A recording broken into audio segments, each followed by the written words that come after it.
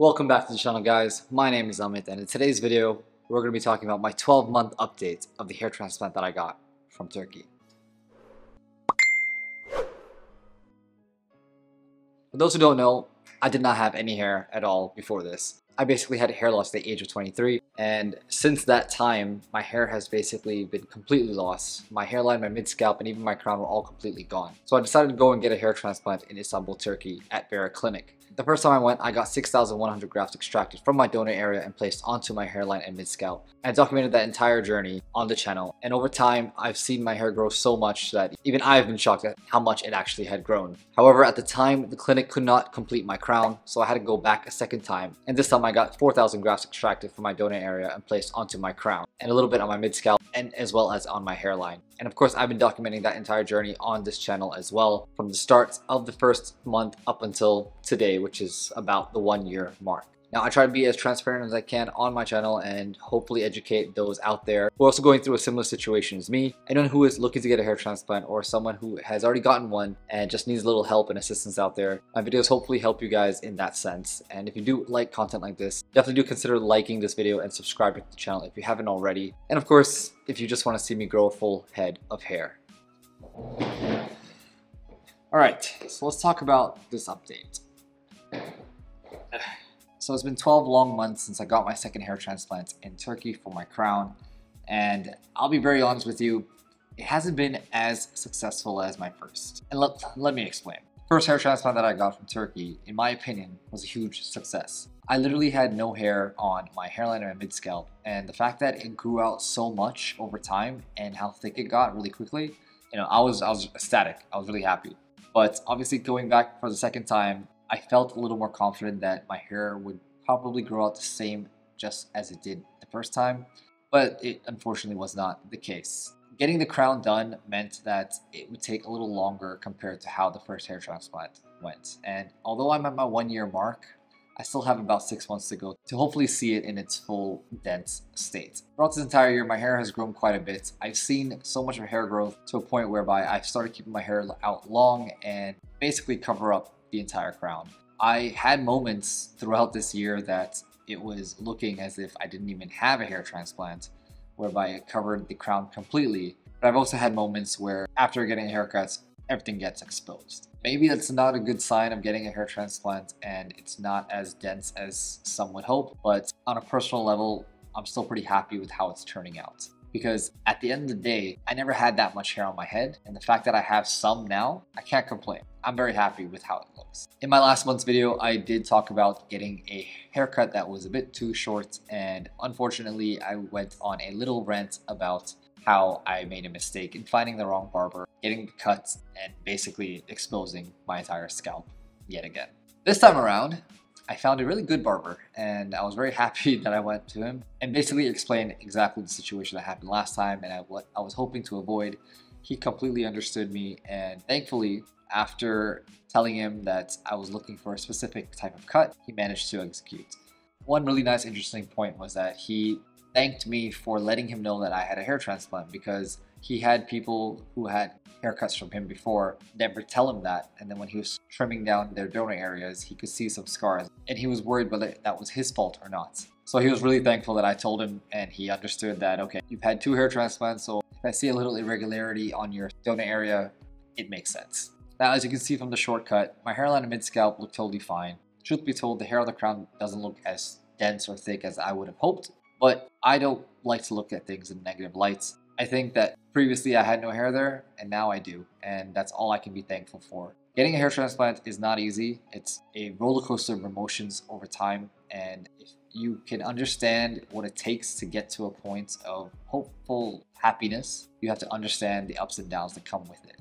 I'm just writing all the highs and lows together, and I'm sharing those moments with you guys. Hopefully you guys appreciate it. And over time, I really hope my hair does grow, and I hope that you guys also are there for the ride. Alright, with that, let's jump right into the 360 view of my hairline, my mid-scalp, my crown, as well as my donor area. As always, me staring into the camera is awkward, but at least my hairline is still looking fab after 2 years. The size of the donor area has held up very well, even after the latest haircut. The back of my donor area looks good as well. You can barely tell I've had a hair transplant. The crown honestly isn't looking as bad as I first thought. and I'm pretty happy with its current state. And finally, the other side of my donor area looks super clean and neat. You can barely see any scarring at all. And now let's jump straight into the close-ups of the hairline, the mid-scalp, as well as the crown.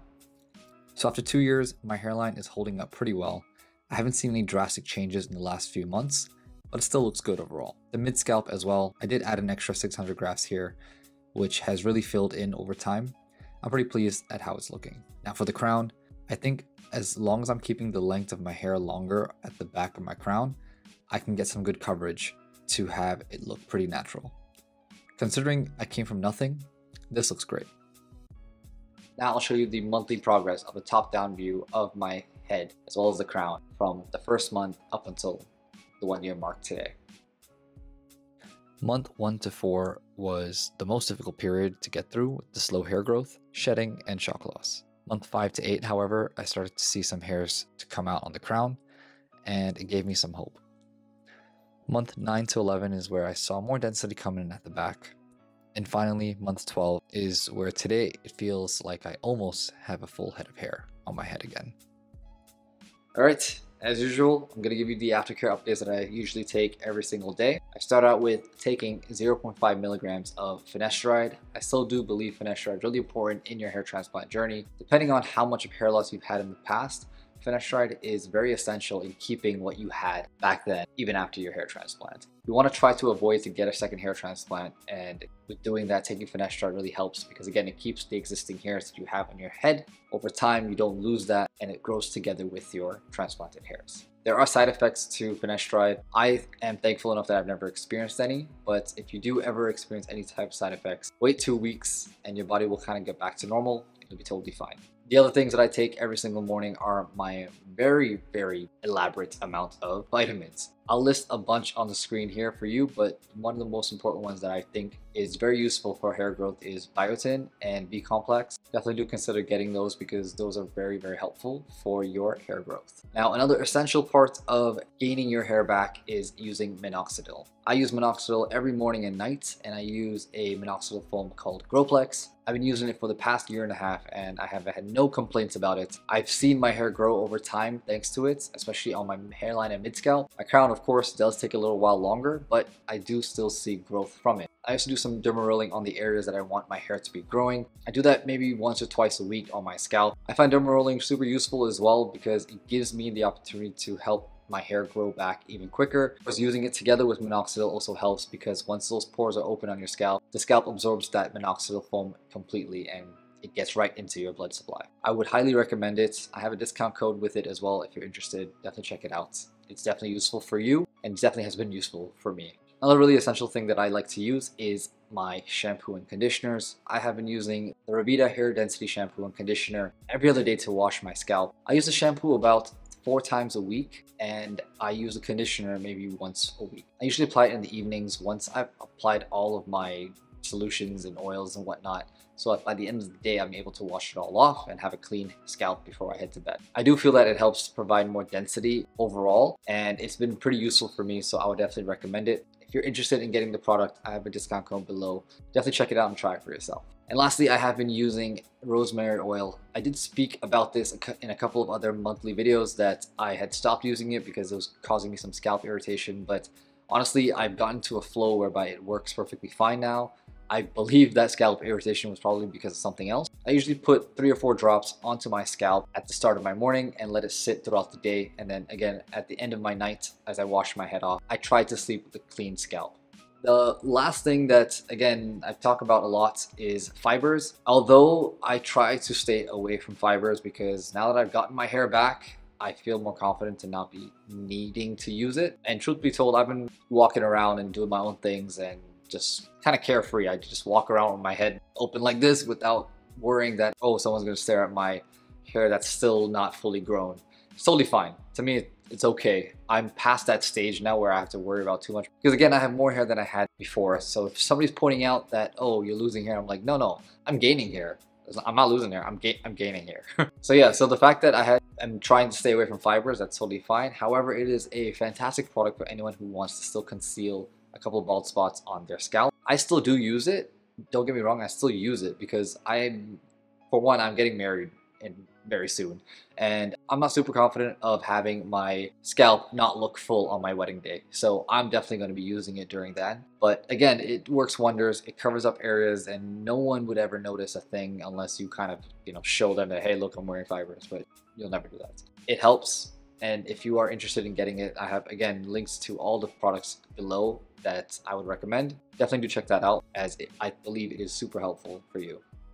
So you guys have been following me along this journey for the past 2 years, and I'm extremely grateful if you have. My hair transplants have been life-changing for me, but at the same time, I hope they've inspired you guys as well. If you need any help with any type of hair transplant related stuff, I'm here to help you guys as well. I have a one-on-one hair transplant consultation service that you can book some time with me and we can have a conversation about you, whether about your hair loss journey or if you want to try to get a hair transplant and you need some advice, or if you already got one and you just need some guidance on what to do. I've had so many people who I've been able to help over these past 2 years, and I am just extremely grateful to be able to be that person to help assist wherever I can.